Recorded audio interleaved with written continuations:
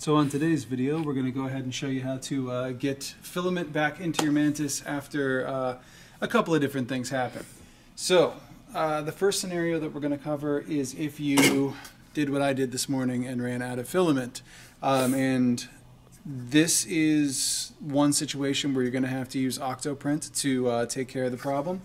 The other situation would be if your filament snapped, which does sometimes happen.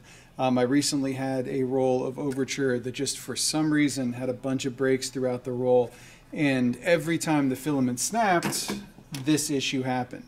And the issue is that the gears right here are constantly pulling the filament up through the tiny hole in the bottom.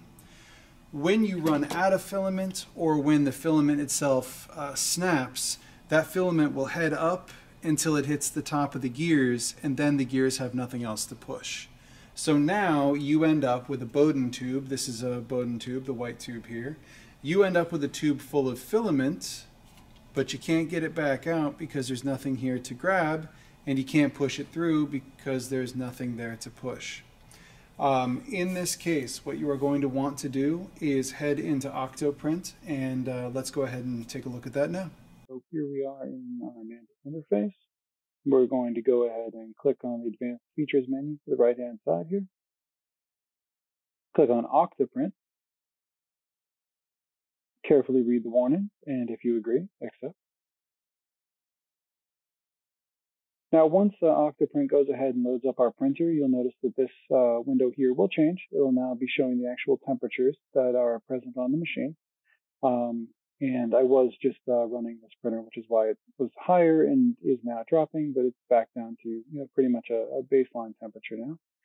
What you're going to do is click on the down arrow here, and depending on the version of the software that you have, this will either say set ABS 210 and set PLA 180, or it will say, I believe, Overture PLA 205 and generic PLA 180. But either way, the 210 or the 205 is perfectly fine. When you click on this, you'll notice that there's a red line that appears right here on the right-hand side of the screen. As the time starts to roll, you'll see that the paler of the red line, this is the temperature that we're trying to get to, all the way up here to, in my case, 210, in your case, possibly 205. And then the darker red line is actually showing how the temperature is increasing. It'll take about 2 minutes for this to get up to the correct temperature. And once it does, then we'll go ahead and step behind the mantis and go ahead and finish up our filament issues. Okay, so Octoprint's got us all heated up to the correct temperature. Currently my hot end's at 205, so I'm going to make sure I do not touch that. You can take off your old roll and do whatever you want with them. If you actually go on Thingiverse, there are some people who have created little nifty designs that you can print, 3D print, and put in there to make like a little chest of drawers that go all the way around the outside. I've seen a bunch of different kind of repurposings of the roll, but it's up to you. Or you can throw it out or recycle it, completely whatever makes you happy. So you'll notice that on this roll, the Overture sticker does not face out. They roll these both ways at the Overture factory, so sometimes it's the sticker out, sometimes it's not the sticker out. It really does not make a difference. But actually, let me do this for this one for a second. So you put your roll on the spool so that it is free spinning, and now here's where one of two things has to happen. Because we still have filament all the way through here, we can press down on the pneumatic coupling and take this piece off and physically remove the filament this way, because now it's hot enough that we can pull it out. Or we could also, because sometimes it is really difficult to get these pneumatic fittings off of here. Let me just go ahead and get that out. Say that pneumatic fitting was stuck and you just, for the life of you, you can't get it out. You could take a pair of slip grip pliers and just very simply unscrew this piece. Bump, bump, bump, bump, bump, and then pull it from there. But say you don't have a pair of slip grips and whatever, you don't want to take that off, that's perfectly okay too. What I've just showed you is the way that I always do it, but this is an alternative method. So what you could do, since this is hot, And if we apply any pressure up through here, filament will start to extrude from the other side.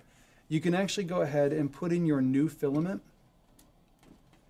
And I'll also tell you that sometimes, there we go. There's a little lip right down in the bottom of here, and sometimes the filament will get snagged on it. Just keep kind of wiggling it around in there until you get it. It doesn't take a ton of pressure upwards. You just kind of got to move it. And sometimes it even helps to like take the very tip of the filament and bend it back a little bit. Just try and get it as straight as humanly possible, just so that it goes right up in there. There we go. And up in there. So now picture that this thing is still full of filament. I start shoving the filament up in here, and I'm going to be pushing that piece of filament through here, and filament will be extruding from my hot end. Keep doing that until you get about that much filament up into your tube. And remember, this is only if you don't want to take this off or if the pneumatic fitting itself is not popping out when you want it to. If you're stuck with everything else, you can do it this way, where you just feed it straight up through and apply pressure, and you'll be able to see there'll be a little gap there. And if you don't see the gap, you can always, move it back and forth so you see where you're at. And then you'll be able to push that remaining filament that was in here all the way through until you get 2 inches worth of material up in there.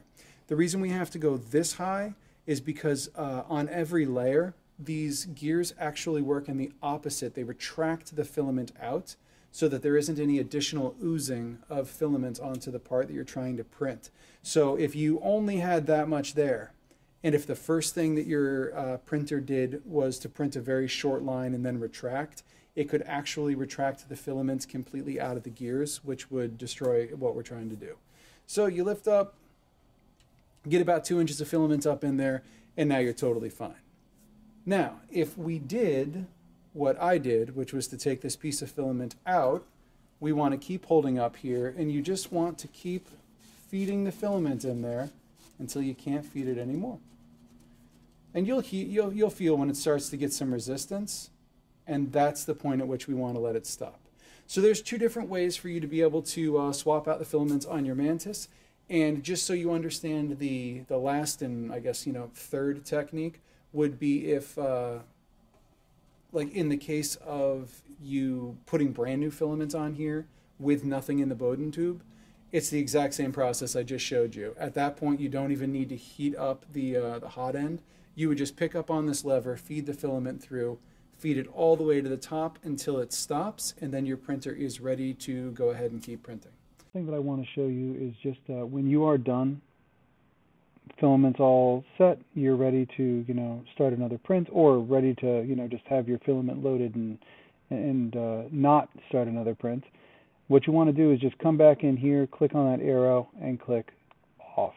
Okay, that'll automatically drop the temperature on your hot end back down to room temperature. If you forgot to do this, it's not the absolute end of the world, but you don't want to leave your hot end at temperature forever. It's designed to stay at temperature for a really long time because obviously we can print for days and days and days on end. But yeah, I mean, if you're not using your printer, there's no need to be using up the extra electricity. Plus, obviously, a hot end that's holding at 210 or 205 degrees could definitely burn somebody if they walked by and touched it. So when you're all done, if you manually heated it up, make sure that you take the time to manually cool it back off. And once those bolts stay off, you'll see that this the pale red line dropped all the way back down to 0. And now your temperature readings are going to continue to travel down all the way to room temperature again. Okay. All right. I hope that helped you out. And as always, if you have any questions, don't hesitate to reach out.